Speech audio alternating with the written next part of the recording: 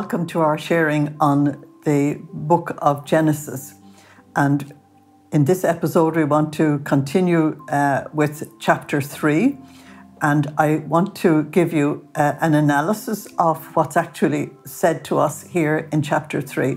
The author, who is also the storyteller trying to put across something to us very carefully, has gone through a detailed dialogue between Eve and the serpent. And you might ask yourself, why is this so? Is it just for the sake of drama? And the answer is no. You could put a title over this section called How to Sin in One Easy Lesson. And the reason why they give it to you in absolute detail is because they want us to analyze it and to look at it and to learn from it and not to repeat it. That's the whole reason. And so if we learn from this event, then this is a lesson that will carry us through the entire Bible. It is extremely important. So I want to sort of say what it looks like so that you can hear this dialogue, okay? In chapter 3 and verse 1, we're told that a cunning presence that seemed to be wise approached Eve. Now, don't forget, this woman has never experienced evil. She has never experienced deception. She has never experienced anything that isn't absolutely good, so she has no idea of what is coming to her.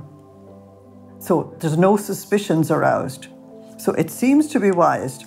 And it questioned Eve as to whether God did really say that there was a prohibition on the tree of the knowledge of good and evil. The reason why this is given to us even like this is that forevermore human beings would be alert if someone says, did God really say? And we're being challenged today very much on this as well. Did God really say he made them male and female when they want to change their gender? So we have to be really, really alert to what's going on here. So to question the veracity of the Word of God is extremely important. Now, Eve enters into a dialogue with this person or personage or whatever you want to call him, and the entity is called a serpent. And we'll find out why it's called a serpent later on, okay? And she begins to dialogue. She should have, at this particular point, turned to God and said, Lord, what is going on? Who is this person? Why is this person questioning your command to us? She doesn't do it. Now, that's the very first lesson we have to learn here. And that is, we won't sin if we turn to God in prayer and ask him for help.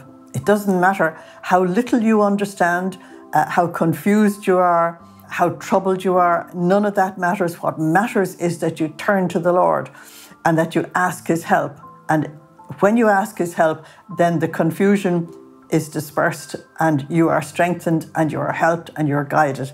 Eve does none of that. So that's the first big lesson. And we're told then that Eve actually repeated the threat of death for eating from this particular tree, but she didn't know what death was. She had never experienced death, and all she knew was that this was some kind of a response that was going to happen if they actually did the very thing that God considered very unwise to do. And so in verse 4, you have the first sign that Eve should have run for her life, and that is that the serpent said, you will not die. There is an absolute contradiction of God's word. So the contradiction of God's word tells you that this entity, whatever it is, however it manifested itself, is certainly not from God. Okay, and then in verse 5, he gives false information. Now, this is the disinformation or false information or fake news, whatever language you want to put on it, that actually puts people in a very wrong position vis-a-vis God. the fake information was that your eyes will be opened. Yes, that's correct. But you will be like God. Oh no. If you're in disobedience to God, if you're going against God's will, you are not like God. Okay? And he added that you will know good and evil. Yes, they will know good and evil, but it's not going to make them like God. We're going to see the terrible consequences of it. Okay? And then he added more fake news or disinformation, and that is, he says, you will not die. She did die. Adam did die, and all their descendants have died. Everyone in their own time will have to face this punishment of death. So if you jump from there down to the Gospel of John, chapter 8 and verse 44, Jesus said that the serpent or Satan or the deceiver or the destroyer or whatever you want to call him has been a murderer and a liar from the beginning. He never speaks the truth. And so for anyone who wants to be a servant or a friend of God, they have to be absolutely sure that they're dealing with the truth when they're in any kind of a situation. Okay. So as a result of this false information that's given to her, in verse 6, she now turns to contemplate the tree of the knowledge of good and evil for a completely different reason. Before, it was simply a tree that they realized was there, and for some reason they were not to touch. Okay? And now she realizes that it is pleasant to look at. And she also realizes that this apparently wise entity that is talking to her is telling her that if she participated in this fruit, that she would become wise, and she wants to become wise. So she's looking for an intellectual improvement. If she prayed, she would get it directly from God. She wouldn't have to go through this roundabout way to actually get it. And there are philosophies and fake religions out there that will tell you, yes, you can gain wisdom outside of God's will and in contradiction to God's will in your life. That's not true. It's not going to happen. It's not wisdom. Maybe cunning, but it's not wisdom. And so, without hesitation, she actually took some of the fruit and ate it. It's her willingness to actually reach out and experiment and do this thing without ever consulting God that has got to warn us alarmingly. The next sentence is even worse. She also gave to her husband, and he ate. Now, why didn't Adam question the conversation that was going on between Eve and this apparently cunning thing? Why didn't he question her touching the tree of the knowledge of good and evil? Why didn't he remind her that God had prohibited them from touching this tree? Why didn't he remind her that there was a prohibition called death, which they didn't understand? He didn't do any of that. He's completely passive. And he allowed Eve to make the decision and to involve him. Now, the problem with him is that he was constituted Lord of the earth. He has all the responsibility, not her. And so when we come to the consequences, you realize the Lord is going to pick this up. Okay. So I want you to notice the sequence of events. She listened to the tempter. She heeded the voice of the tempter. And she did not listen for the voice of God. Problem. She allowed Satan to challenge God's word. And she even added to it herself, which is absolutely amazing. She even added to what God had said, because she said that God had told them, you shall not eat of it, and neither shall you even touch it. Well, God didn't say that. God didn't use the words, you shall not touch it. And so we have a warning here that the prophets are going to pick up and all the sages are going to pick up for time immemorial afterwards. And that is, do not add or subtract anything to God's word. And this became so important for the chosen people that they passed this Bible on to us without adding a jot or a tittle. And that is these tiny little marks that indicate how to pronounce a word. They even passed on scribal errors to us because they would not add or subtract from the Word of God. And that's why the Word of God has come down to us so pristine and so reliable. But it comes from here. You may not add to God's Word. Listen to this from the book of Proverbs, chapter 30, verse 6. Do not add to his words, lest he rebuke you, and you will be found to be a liar, because they're not God's words you are giving, they are your own. So if you go down through history since that point, you'll find that those who rebel against God's word and God's law are the very ones who want to change it and who want to deny it outright. For example, governments around the world today have said, of course you can divorce when God says you can't. Of course you can kill when God says you can't kill. You can kill infants and you can kill old people with euthanasia, just to give you an example. And so they attack the word of God that was given to us from Sinai, saying you may do what God says you may not do. It's a sure sign of humanity in rebellion against God. And I point this out because many people reading this dialogue would just continue reading it and not really analyze what was there or what are the consequences of this, which are extremely important.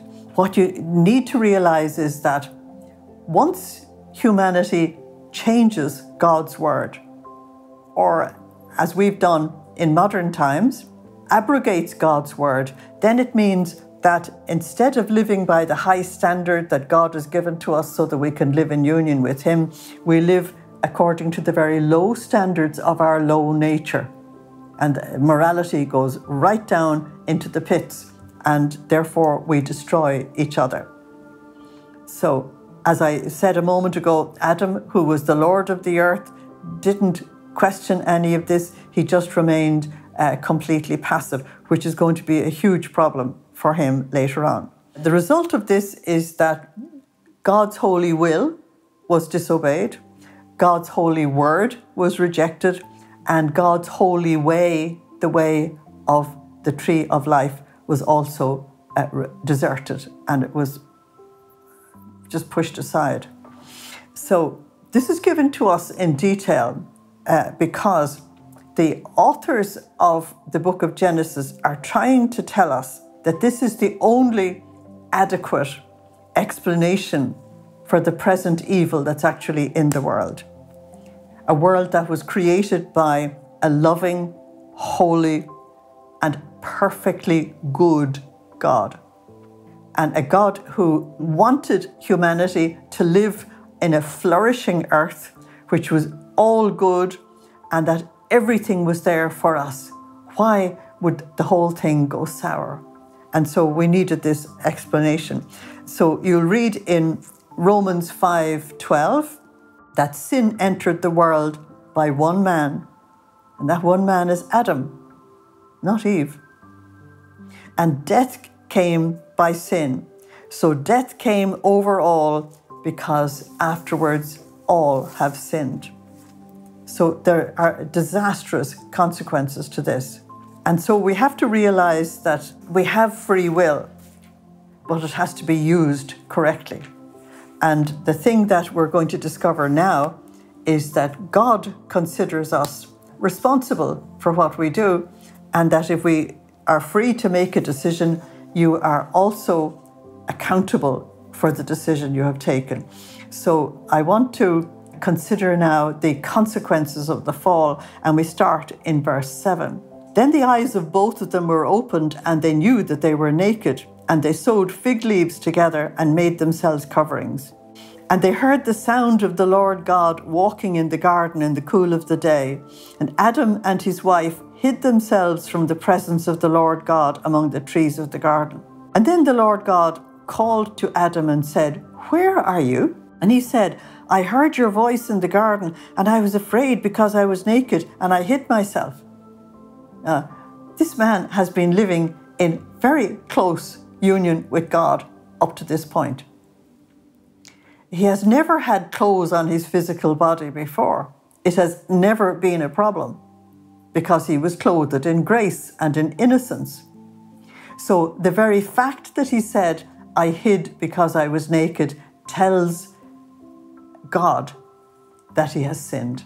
God knows it anyway, but it's just that the way it is actually expressed, okay? And so in verse 11, God said, who told you you were naked? Have you eaten from the tree of which I commanded that you should not eat? Then the man said, it was the woman you gave me. I'll stop there for a minute. Okay, so here we have the very first response to the fall.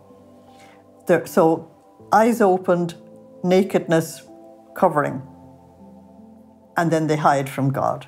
So first of all, as soon as their eyes were opened, now Satan had told them they would become like God.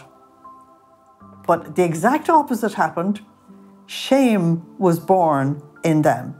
This was something they had never experienced before.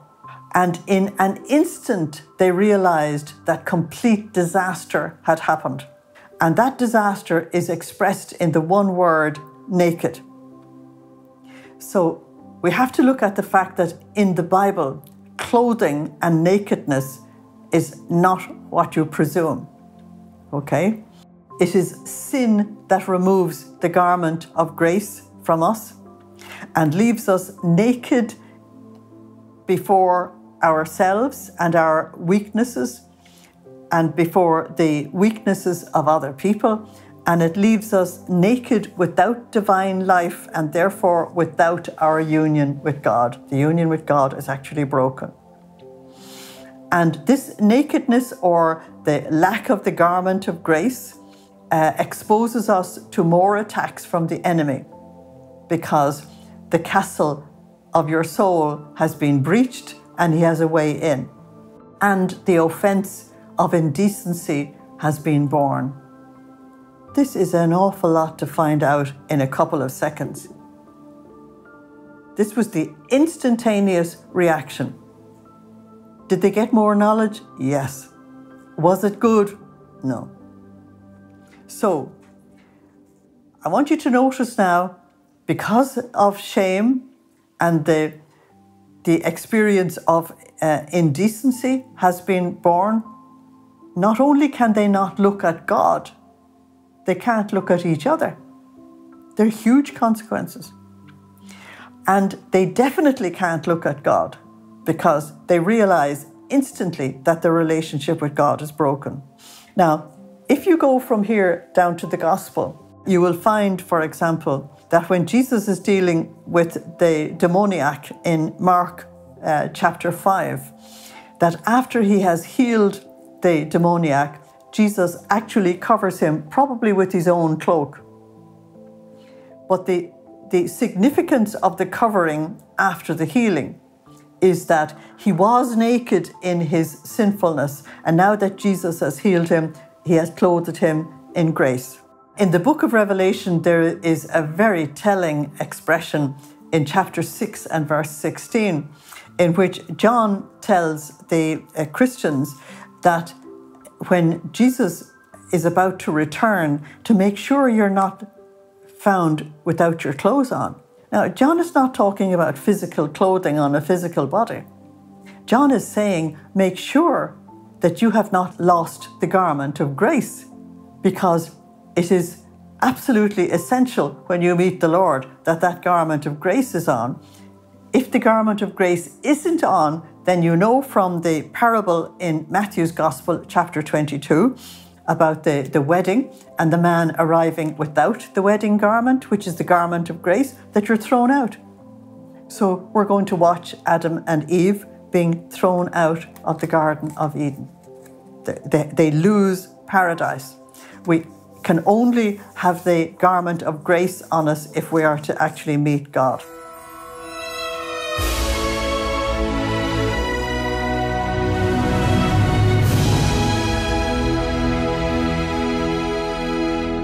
Now, the second thing we have to face, and it's immediate as well, all the things that happen are actually immediate.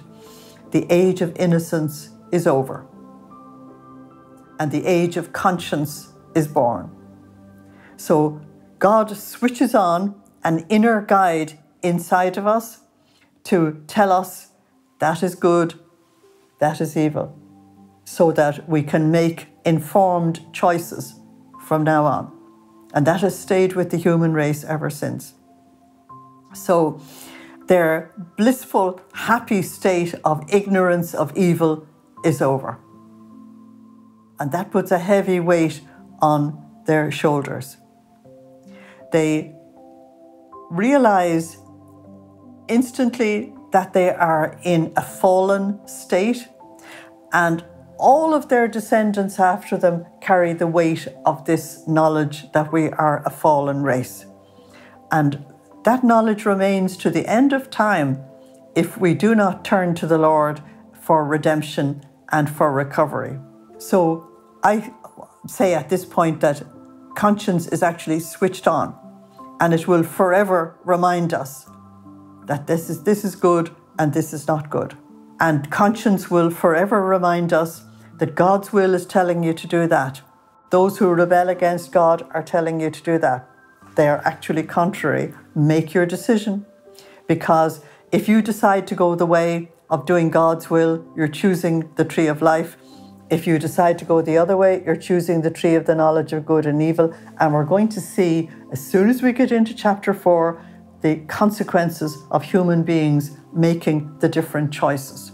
That's why I'm doing this one in detail, because it helps us to actually interpret chapters 4, 5, and 6. Our inner conscience also reminds us that we will be held accountable. And you're going to see a number of judgments of God between now and chapter 11. And we are facing the final judgment of God at the end of our personal lives and at the end of human history as well, when as individuals, groups, nations, and the whole of humanity, we have to answer for our decisions. We were given free will, but we are responsible. And so the judgment of God is that He pronounces on your decision, whether it was wise or foolish. What I want to show you now is another very important response to this decision that Adam and Eve have made, which is utterly disastrous. And that is the harmony that made their living in this area called Eden, that made it literally paradise, because they were living in harmony with God. They were living in harmony with each other, and they were living in harmony in their own person as well. All that harmony is gone. First of all, the friendship with God is broken, and so that harmony is gone. They now hide from the one whom they have known and loved from the beginning of their existence. If you hide from someone you know and love, there's something wrong. The very fact of hiding tells you that. And they seem to know instantly that in their sinful condition, they cannot approach an all-holy God. And that is knowledge that God gives us in the depths of our being. Nobody has to tell us. Nobody has to tell us. They also hide their nakedness from each other, because they are exposed to each other's weaknesses, as I've said. The harmony between man and woman is broken. As soon as God begins to dialogue with them, they begin to blame each other. The harmony is broken. It was the woman you gave me. It was the serpent who did it. And that is a refusal of responsibility for our own decisions and our own actions, okay? And so the consequences are huge, and we're only starting. The inner harmony of their own souls is broken as well. Their self-mastery is gone, and the passions of the body, they will discover, will not submit to their mind anymore. That's huge. Concupiscence is born. And that means that the responses that are inside of us are not going to be under your control. You'll have to take control. You will have to develop self-mastery. You will have to decide to go into spiritual warfare with yourself and go into self-denial. This is actually very important. The harmony between themselves and the rest of creation is broken as well, because all of creation stays within God's will and in harmony with what God wants. Look at creation thousands of years later. It's still doing what God asked it to do. We still have the spring, we still have the summer, we still have the autumn, we still have the winter. We still have the harmony of the seasons. They still give us the flowers and the fruits. They still do what God asked them to do. But humanity has moved away from that into self-will. And so there is a disharmony between the human race and the rest of creation. And this is going to come out very clearly in the judgment that God will give to them. In fact, the earth will become hostile to humanity. It will no longer cooperate with a race that is not in union with God. And finally, death will come, just as God said it would. So it is really, really sad. And what makes it incredibly sad is that this is permanent. And unless each individual member of the human race decides to come back to God and decides to conquer themselves, we're going to see this dialogue in chapter 4, when Cain is told, conquer yourself. Unless we do it, then we go down a wrong road, a very wrong road.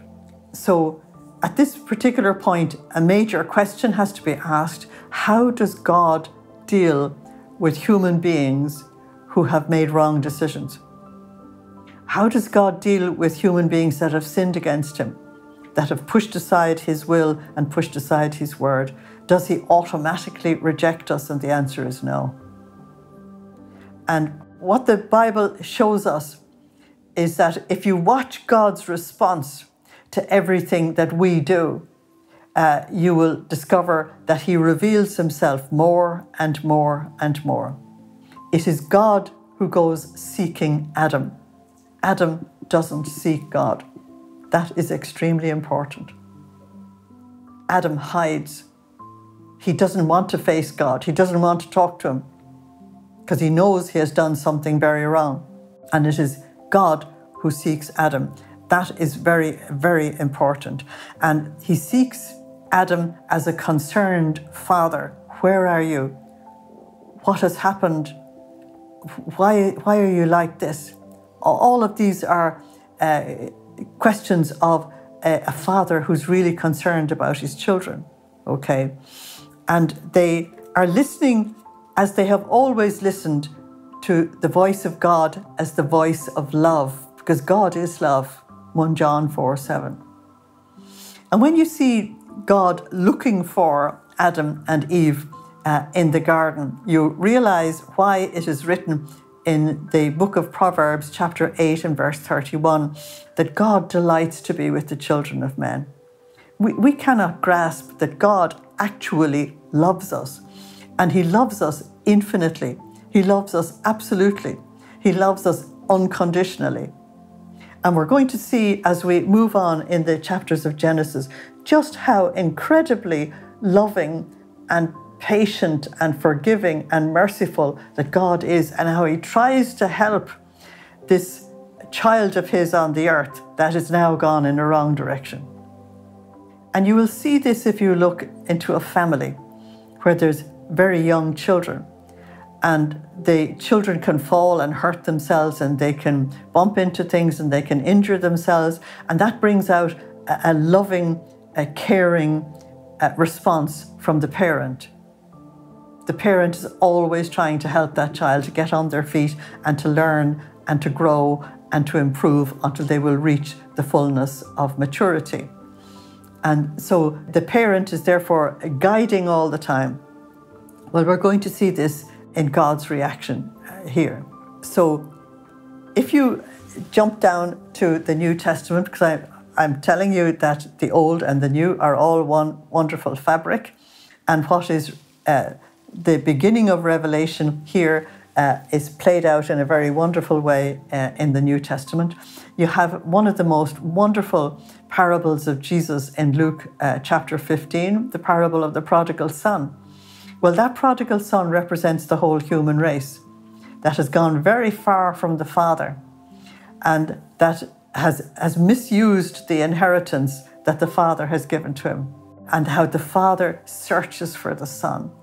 And as soon as the Son will come back, it doesn't matter what condition he's in, the Father embraces him, restores him back to his sonship, and clothes him again. That's the important thing. He's reclothed. Because when you get back into relationship with God, you get the clothing of grace given to you. So that journey of broken humanity to come back to God actually begins here in Genesis chapter 3, which, as I said, is so important. The same story is given to us in Luke 15, in the shepherd abandoning the whole flock to find the one sheep that he has lost, or the woman who abandons everything to find one single coin that she has lost. And the coin, of course, was part of her bridal price or her dowry, so it was extremely important for her. So this call of God is also a call of sorrow. The one thing that the human race has given to God is sorrow. He gave us joy. He gave us life.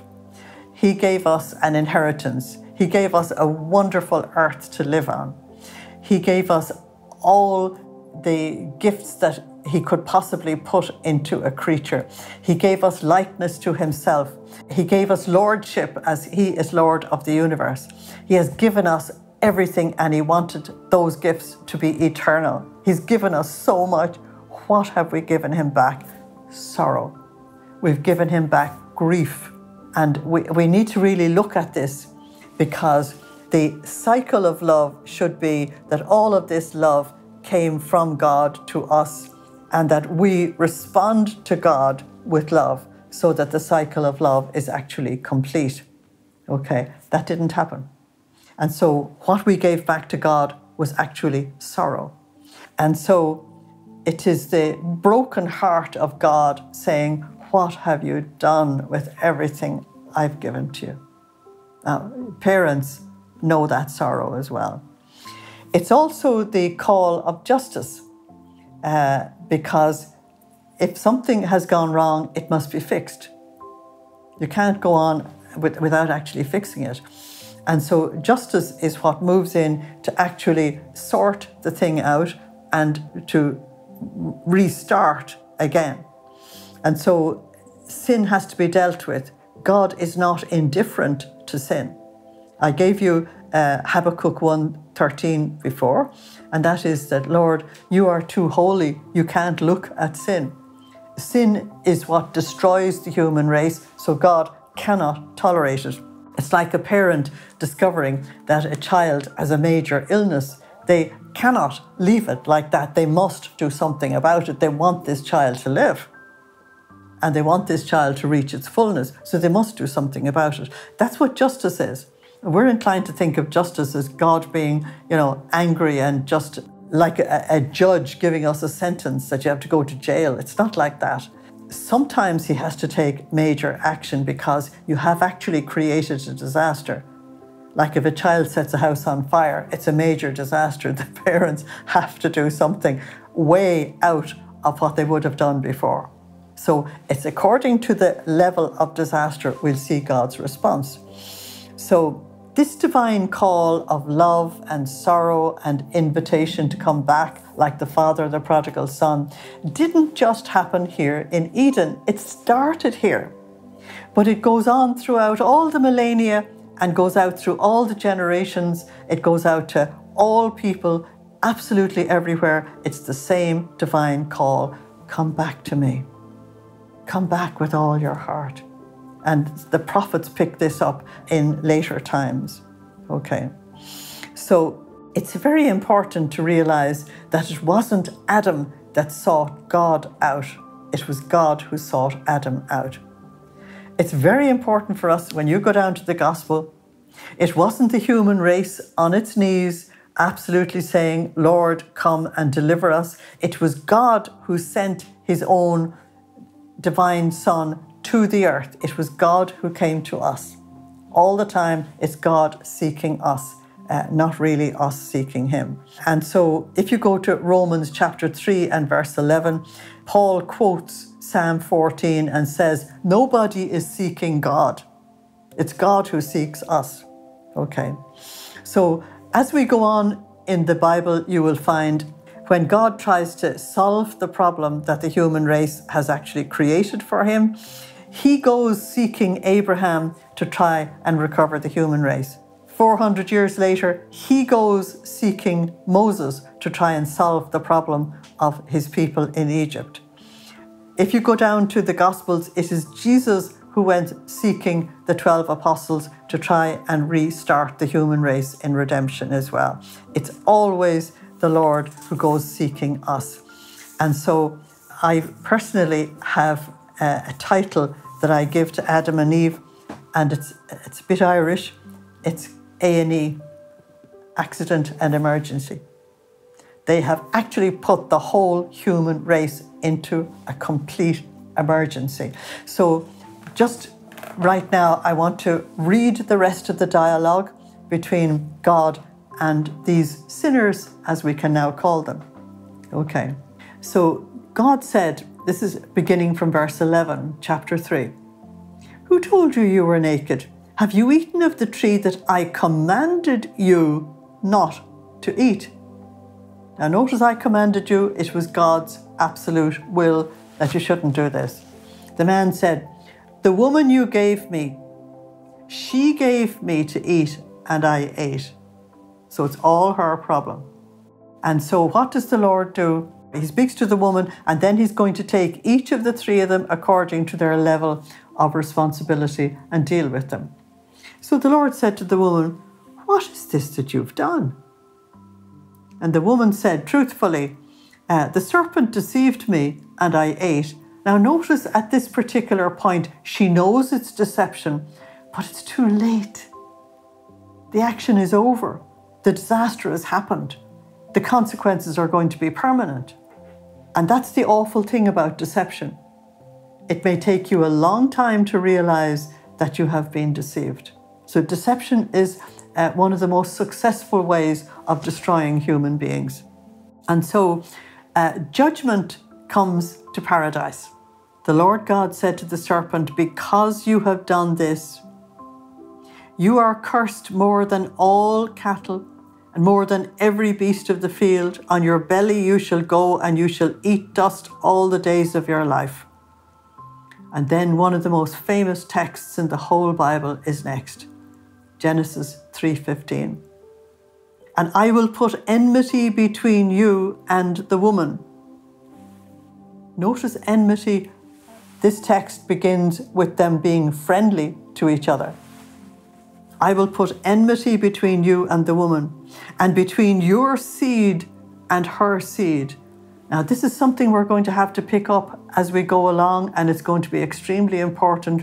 Who becomes the seed of the serpent, and who becomes the seed of the woman?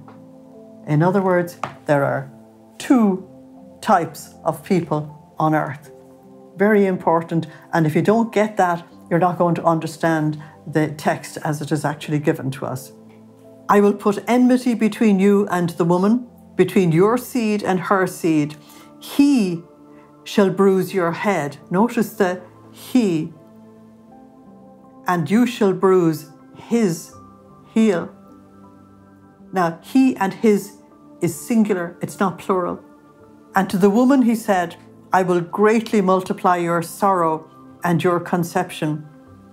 In pain you shall bring forth children. Your desire shall be for your husband, but he will rule it over you. And to Adam he said, because you have heeded the voice of your wife, and have eaten from the tree of which I commanded you that you were not to eat of, Cursed is the ground for your sake. In toil you shall eat of it all the days of your life.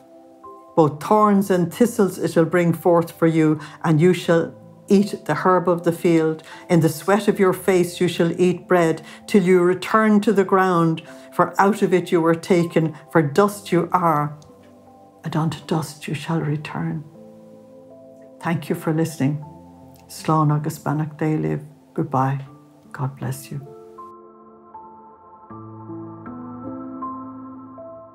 I want to give you a little message from me, and that is that the Word of God is the second great food that God has given to us. The first one is the Eucharist. The second one, the manna from heaven, is the Word of God. And the third one is prayer. But in order to give people the Word of God, a lot of people have to do an enormous amount of work.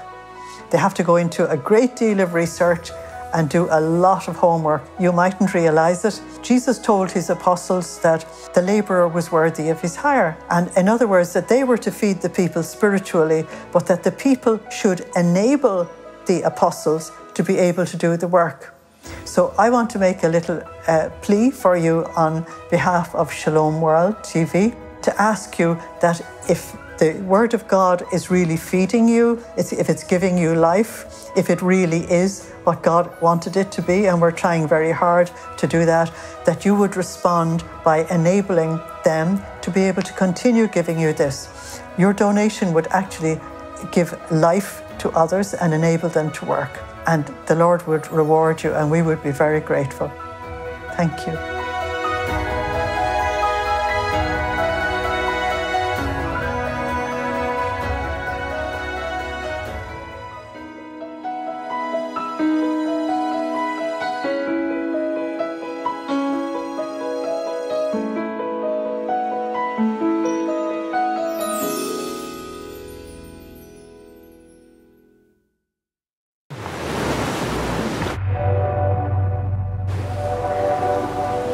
Are you searching for fulfillment?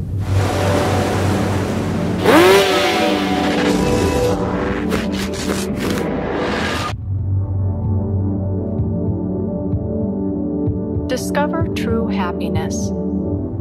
Stay tuned to Shalom World.